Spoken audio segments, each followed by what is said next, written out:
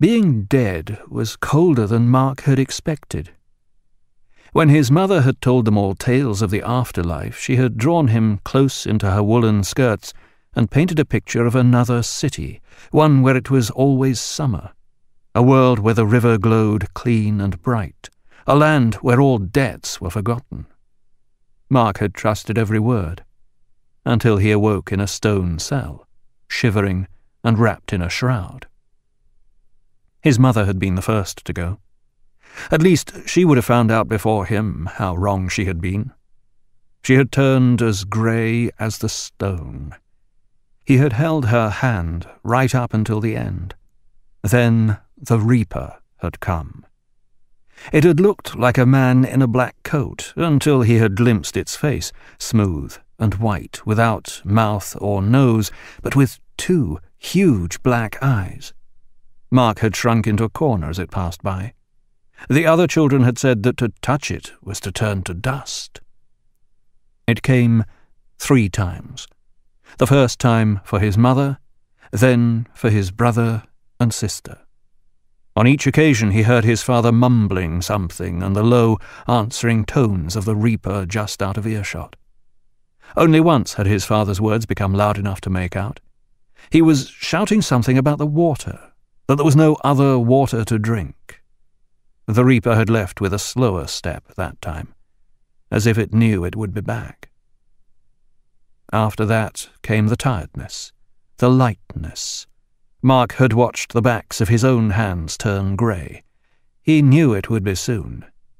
Then there were only feelings, the sense of a burning mouth and of noise, of being half pushed, half lifted past whirling shapes and sounds, of a final, blissful coolness filling him. When he awoke, he was cold. It was obvious he was dead. Everything felt different. The grey had gone from his skin, the noise from the air. In life, the stench of the river had mingled with the tang of fish clinging to his hair and clothes. The afterlife smelled of dust, with a whiff of vinegar. For a while he shut his eyes, drawing the sheets around him to ward off the draught that crept around his feet, but it was no good. He peered around the room. It was not large. The walls and floor were of grey stone. He could make out a fireplace where a few embers still glowed, and beside it, a door. Mark waited, though for what he was not sure. An angel? Had he been good enough for that? He'd always helped his father gut the fish, and he'd cared for his brother and sister as the plague claimed them. Was that enough? Stiffly, he slid his feet over the edge of the bed and got up. He shuffled toward the door. It was old, the wood warping around the hinges. It did not look like an angel's door. With a shaking hand he pushed it open. An ancient stone staircase spiraled up before him. In the back of his mind something stirred. Something his mother had said about the legend of the man who was not good enough to get into heaven, who had climbed there himself. In the distance, up the stairs, he thought he saw a glimmer of light. He raised a bare foot and placed it on the first step. The staircase was uneven, the stone crumbled away in some places. When he looked down, he could see that it carried on past the room he had come from and disappeared into murky depths. After that, he tried not to look down again. He passed doors, thick doors of dark wood. No light came from behind them. What if they were where the damned went? Those who left their work unfinished, their debts unpaid. Mark had seen them dragged screaming out of their homes by the receivers, the men in blue. They were never seen again. He went on, twisting higher and higher. The staircase seemed to grow steeper. His legs were weaker than in life, and he leaned against one wall. His fingers felt something carved into the stone. It was too dark to see what was there, so he traced it with his fingertips. 6 shapes in a circle. Pointed shapes. Stars. Should he know what that meant? He tried to remember more of his mother's stories, but thinking about her was painful. Then, Below him he heard the squeak of hinges.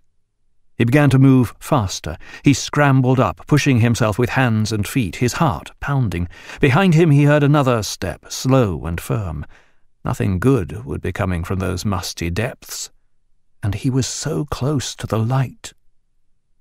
And then he saw it. Above him, one of the old doors stood open. Light streamed through from beyond, pink, orange, and gold. Mark pressed forward, clambering higher still. As he moved, he glanced back. The Reaper was on the stairs behind him, his black shape blending into the deeper shadows. He willed himself upward. Just a little further, just a few more steps. No Reaper could ascend into heaven. He reached the door, gasping, pulling himself around the frame, throwing himself into the room. His eyes hurt from the brightness. He had to screw them up. Beyond the door was a landscape of pure white. And ahead of him, bathed in streaming light, stood a figure, a girl staring into the heart of the burning radiance. She turned. Mark dropped to his knees, fixing his gaze on the floor. Mother had said that to look upon a dweller in heaven was to feel your soul burn away. His eyes were already on fire. From behind, he heard the approaching step of the Reaper. He flattened himself on the ground. The angel would save him. "Sir, who is this?" The voice wasn't that of an angel. It was wary, guarded, and unmistakably young. It reminded Mark of his sister. "His name is Mark." Another voice, male, older, and soft. Mark felt his breath catch. The Reaper was behind him now. He heard the rustle of its coat as it bent over him. "He belongs to me now." "Is he ill?" "Not any longer. Isolation from further infection was the only way to achieve a full recovery. Certainly seems more lively now, although I don't see the reason for all this panic." Confused, Mark opened his eyes a crack, turning his head slightly. The angel stood before the Reaper. He tall, in black robes, and with a ghastly pale face. She in white, apart from the darkness of her face, hair, and hands. He tried to raise himself, but the angel turned her head his way. He looked at her imploringly. "If you will permit me, sir," the angel said, her deep brown, almost black eyes curiously meeting Mark's gaze. Then she reached up and deftly removed the Reaper's face. For a moment Mark felt dizzy, his head spun, and then he came back to life. The tower room grew darker as the setting sun, which had been streaming through the narrow window, sank beneath the ledge. The room, Mark now saw, was full of furniture covered in white dust sheets. The angel's robes no longer burned with light. In fact, they were not much better than his own clothes, only a rough cotton working dress and a cream-coloured apron.